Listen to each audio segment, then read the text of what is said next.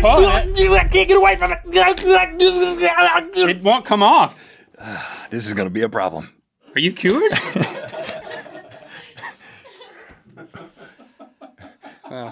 Boy, I don't make a habit of touching your hair, but when I do, my hand gets greasy. It's not grease, man. I don't touch your hair often, but when I do, my hand gets greasy. It's product. I almost feel guilty putting this historical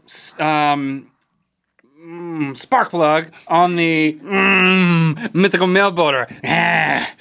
Sometimes. All right, Jason, let's move this back over here, please. Because if we do it afterward, I'll feel guilty for not helping you. Thank you. All right, you should part your hair the other way.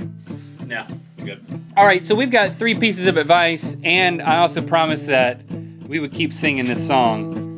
You sing a lot of this song. I thought it was pretty great. Remember, the guy who paints dishwashers, I'm giving you some. You have a need. He's got a spark plug he sent to us. His backstory, maybe? No, never mind. Just go for it. If you have a need. If you have a need for somebody to touch up your dishwasher in a way that requires paint, just call this man. What's his name? Jerry Stauffer. Jerry Stauffer in Continental Ohio. You take over right here, buddy. He's got the skills. He's got the brush. Oh, yeah. He knows what he must do to your dishwasher when he comes to your house. He'll break it out, start stroking the dishwasher with paint. He'll make He's it a right. dishwasher. Stroking the dishwasher with paint. Keep going. He's a dishwasher painter man? Yeah, we going to a chorus? Yeah, I'm just going to keep playing the same chords, though. It's one of those kinds of songs. I'm just going to keep singing, stroking the dishwasher with paint. Okay. He's a Dishwasher with paint. dishwasher Stroking the dishwasher with painter man. Stroking the dishwasher with paint. Stroking it, stroking it, stroking it, stroking it. That He's dishwasher with paint. Dishwasher painter It's just paint. He man. likes brush strokes on the dishwasher. Yeah, nothing inappropriate about that. Would you like it in taupe? Would you like it in mauve? Would you like it in white? Cause that's a conservative way to go. That's most of the paint I own. Taupe mauve and white, taupe mauve and white. These stroking days. it day, stroking it night on the dishwasher with my paintbrush. Nothing inappropriate about that. Wow. Oh, you should take back over. My business is really hurting lately because everybody likes stainless steel. Stainless steel, that's all I see in the model homes. And when I try to paint them, the paint just drips off, drips off. The paint just drips off the washing machine. But they've got this thing called brushed steel. Oh, and I can brush that steel like a maniac. So Like you can get nobody's the business. brush strokes on the steel. Brush strokes on the steel. And now I'm stroking the steel. With my paintbrush. It actually is a... What would he use? He would use a... Steel wool? Steel wool. Yeah. Steel wool. Jacob Andrew Cashmore asks, my hair is flat and boring. How do I make it more interesting but without going too over the top and attention grabbing? Any advice from Rhett will be golden. In other words, he wants you to give advice on how to kind of have a hairstyle like yours, but not to go as extreme as yours. You don't seem to be the person to ask. It seems like I should be the one answering that. You mean you think your hair is interesting?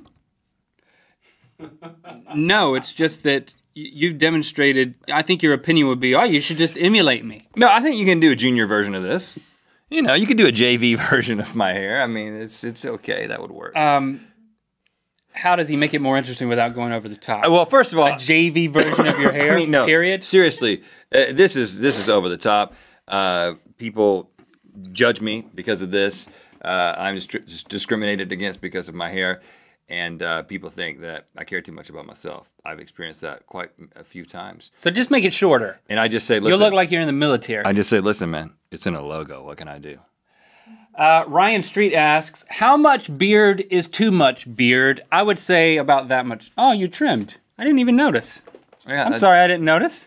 It's, yeah, a while back, actually. Really? Yeah. Well, I mean, it's not like I look at your face all the time.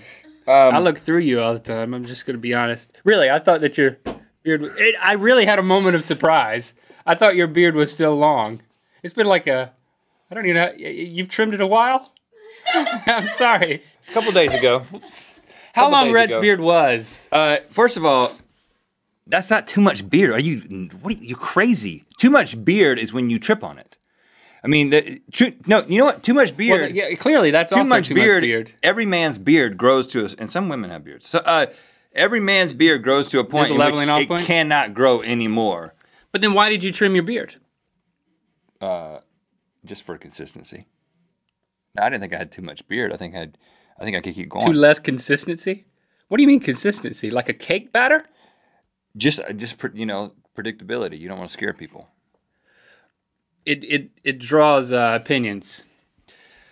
Kyle Keyworth states, I've been wearing the same style of clothes for a while now, but I don't think it's making me stand out enough. He wants to stand out more. What should I change my new style to be? Well, without a point of reference for what your style is, Kyle. Style Kyle. At least you've got that going for you. Your name rhymes with style. I'm just trying to be gracious. He could change his name to Style. Style Keyworth. I think a tank top. What should I change my new style to be? If you're the guy... That guy who wears a tank top? Wears a tank top in every circumstance. I think that could work. Break out your guitar. Let's have a slow fade on this one. First ever slow fade on a Good Mythical More. Thanks for your loyal viewership.